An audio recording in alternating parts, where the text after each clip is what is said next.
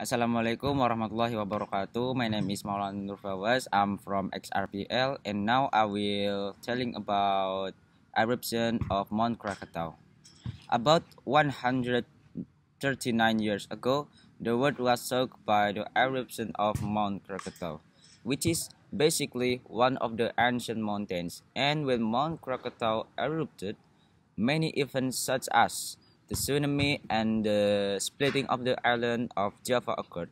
On August 27, 1883, Krakatau released millions of tons rock, dust, and magma.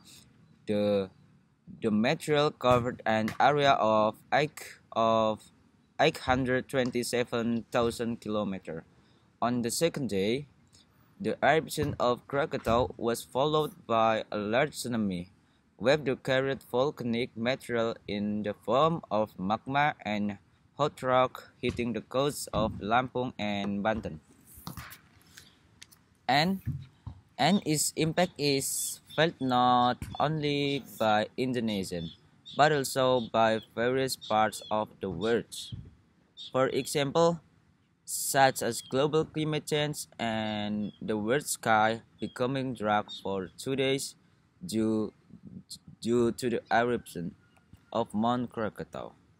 Described in 13 days, a layer of sulfur dioxide and other gases filters.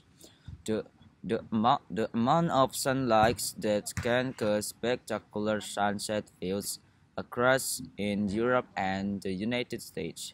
And in 1927,